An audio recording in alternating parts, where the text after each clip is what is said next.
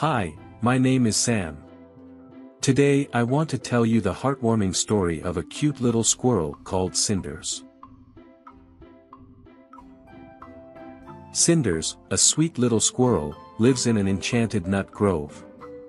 Her cozy nest is nestled in the branches of the grand nutwood tree. The grove is filled with sparkling acorns, friendly butterflies, and the sound of laughter from talking chipmunks. Cinders spends her days gathering magical nuts, dreaming of something extraordinary.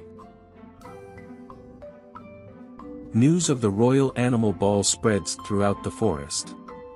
The invites, carried by hummingbirds, flutter down like colorful leaves. The elegant raccoon sisters, Anastasia and Drizella, prepare for the ball with twirls and giggles. Cinders watches, her little heart filled with hope and a hint of sadness, as she wishes to join the grand celebration.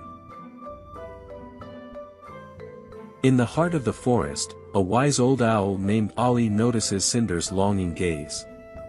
With a hoot and a flutter, Ollie transforms Cinders' simple acorn hat into a shimmering crown. The owl explains that every creature deserves a chance to shine.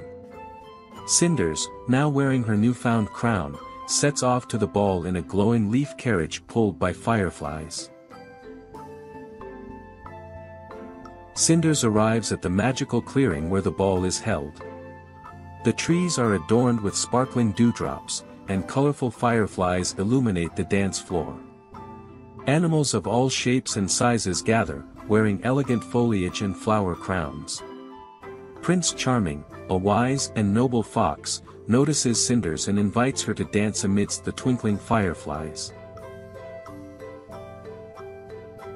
As the clock strikes midnight, Cinders realizes it's time to go. She scurries away, leaving behind a tiny hazelnut instead of a glass slipper. The enchanted clearing, now bathed in moonlight, guides her back home. Cinders looks up at the stars, grateful for the magical night and dreaming of a future where every creature can attend the grandest celebrations. The story concludes with Prince Charming, holding the tiny hazelnut, determined to find the charming creature who made the ball so enchanting.